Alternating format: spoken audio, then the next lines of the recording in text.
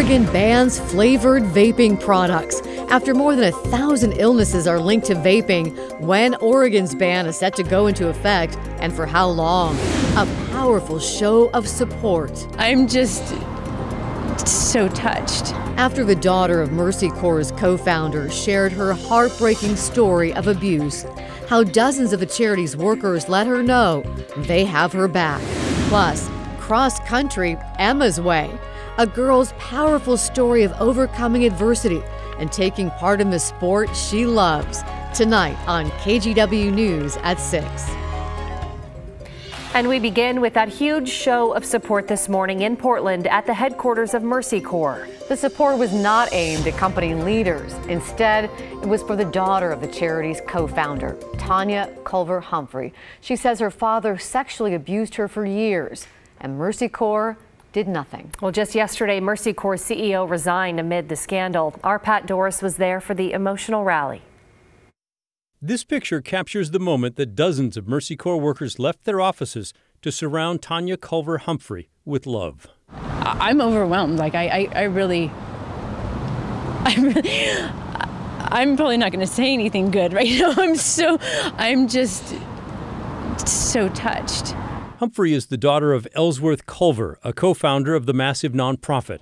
This week, the Oregonian newspaper broke the story, with Tanya saying her father raped and sodomized her for decades, and that when she finally told Mercy Corps leaders in the 1990s, they left her father in a position of power. She and her husband brought it up again just last year, and again, no action from Mercy Corps leaders. But the paper's story brought a swift response. First, a video town hall Thursday by CEO Neil Kenny Geyer to answer questions about the story. Employees were not impressed. A rebellion followed. There was a powerful moment when everybody just spontaneously went up to the fourth floor, the top floor of the building, and demanded change. They demanded a resignation, and they demanded that there would be accountability. Kenny Geyer resigned late in the afternoon. The senior legal advisor resigned as well. Yes, that was absolutely necessary, and it is just the start, but yes, a very important start. Those who gathered around Humphrey today wanted her to feel their love, to know that they cared and that they believed her. The people coming from Mercy Corps that wanted to do this, there was no email or memo that went out. It just, they just came out. Many are still furious about the way their organization treated her.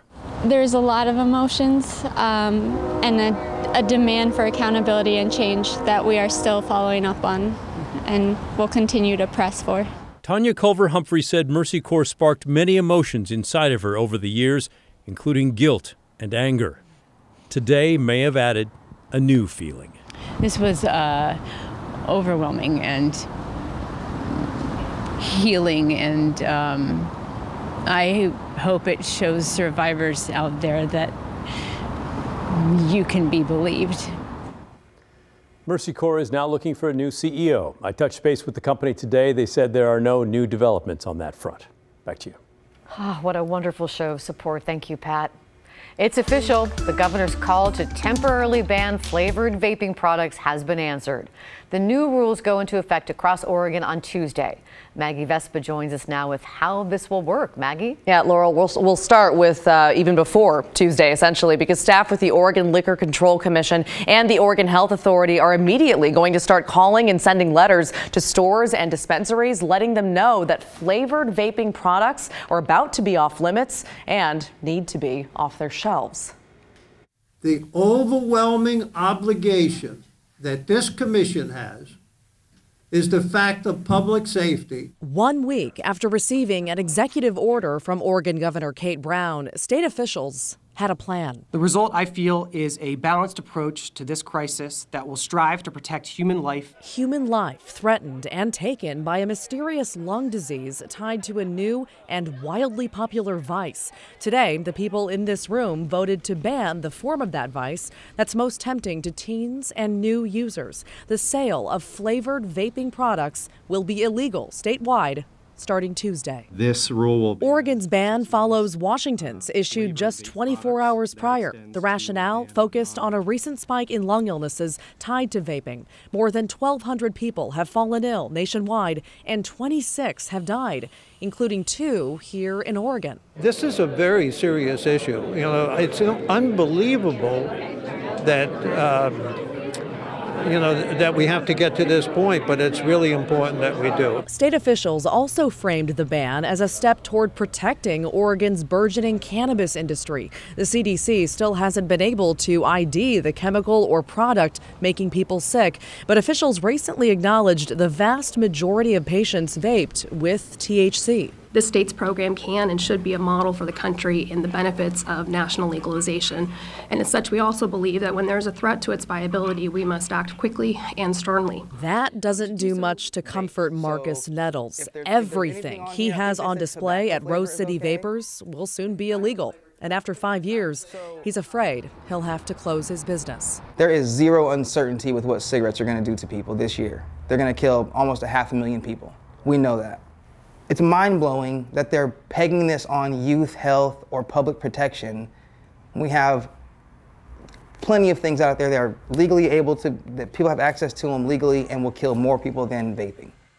So retailers who violate this 6-month ban will get a warning, and then they could, after that, be fined up to $500 a day. And if they're a licensed marijuana dispensary, the OLCC could also pull that license. Guys, back to you. Thank you, Maggie. And in tonight's poll, we want to know if you think this ban is necessary. Let us know at kgw.com/vote. You can also vote on the KGW app. Well, here are some other big stories today. A gas main break and fire injured 3 people in Seattle today. They've been taken to the hospital. Crews say the fire started as Puget Sound Energy was working to secure a gas line. The 3 who got hurt are employees of the company. The fire burned for about an hour before crews turned the gas off. They also evacuated nearby buildings as a precaution. 2 major sections of Burnside are closing tonight.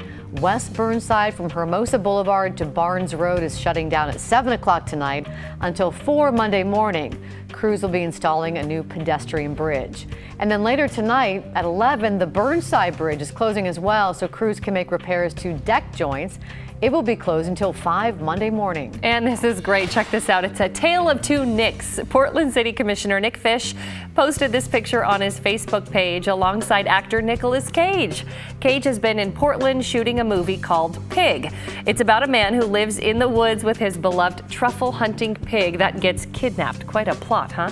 No word when the film is set to be released. I love that picture. Well, on Fridays, we don't usually get to hear from Orlando Sanchez because he's out busy with Friday night flights, but he came across a story that is so cool, we just had to make room for it. Yeah, it's about a local cross-country athlete who's so inspiring that an opposing team actually reached out to us about her, hoping that we would tell her story. So Orlando got to see firsthand how Emma makes the sport all her own. Oh yeah, it's really coming out, isn't it? It's so wet. I'm getting undercover. It's race day at Y East Middle School. Yeah. I think it was supposed to be kind of nice today. Liquid sunshine soaks the course, but the show must go on. We got to get this place ready. This is our last home meet of the season. This is it for the girls' cross-country team. These girls are close, more than 50 on the team. 6th through 8th grade. This is the funnest time of year for me because all of these girls are a family. 7th grader Emma Fletcher is part of the family. I was born with a medical condition. It can be hard for her to walk. Yeah. And she's on the cross-country team. Emma was born with spina bifida. We were told when she was born, we were told she wouldn't walk. It caused my feet to be crooked. But it hasn't stopped her. I wish we had more girls like Emma. She's out there crushing it with the team. A specialized bike allows her arms to do the work instead of her legs. Her being the only one is really unique. Grandma is impressed. I'm very proud of her. I mean, she could have just sat on the sidelines and said, no, I don't want to do this. Feels really good. Emma is making an impact on the team. You know, she's just bringing an inspiration. I think, you know, when she got on the team, you know, Isla could, you know, vouch as she was shaking her head. She got out here, and a lot of the girls are just, they're working that much harder, that much stronger. Nothing ever gets her down. Y-E-S-C, you know! The team loves Emma's tenacity. If we're pedaling with our arms, I feel like it'd be a lot harder. So I praise her for that. And Emma knows just how hard her teammates train. I know that the girls have been working really hard since I've joined. You want it? Yeah. Let's get it. Are they up next? It's almost race time. 30 seconds. Okay, I gotta go. Well, let's try to do our best. Runner set, go! Emma starts in the back of the pack, but quickly picks up speed. It's so great that she was able to get a bike and now be able to ride it in something like this. She's doing wonderful. Come on, Emma, you got this. Yeah, she's doing great. Go, go, go. Her coach, Nick Strong, is running with her for motivation. This is the last easy part. You got it. Use your back, you got a hill, you gotta use this. Use the momentum, let's go. And instruction. Back to one, back to one. Emma never gives up. She's fearless out there. Good job, Eddie. She's like working really hard and stuff and like still encouraging us. She's a part of something now. For a long time, you know, she's kind of felt like maybe she hasn't belonged to something in a group, and now she feels like she's part of this group, which we've turned into a family here at Weiss. She accomplishes whatever she wants to do. You can see the grit on her face when she is pushing through the hard bits. You can see it in her face. Let's go, Emmy. Go, Emma. Let's go. You got this. Let's go. Go, girl, go! Being in the races feels really good for me because it's making me stronger and it's making me feel like I'm more a part of something. Come on, Emma. Push it. Go! Yeah, she's fast. Another 1.5 miles complete. I think she definitely brings the team together, and it's very inspirational. Oh, that was so hard. Emma finishes in 28th place. Oh, that's the best place I've gotten. She's just part of the team. We're a family. Oh, that is a wonderful story. Orlando Sanchez reporting. Way to go, Emma. Yeah.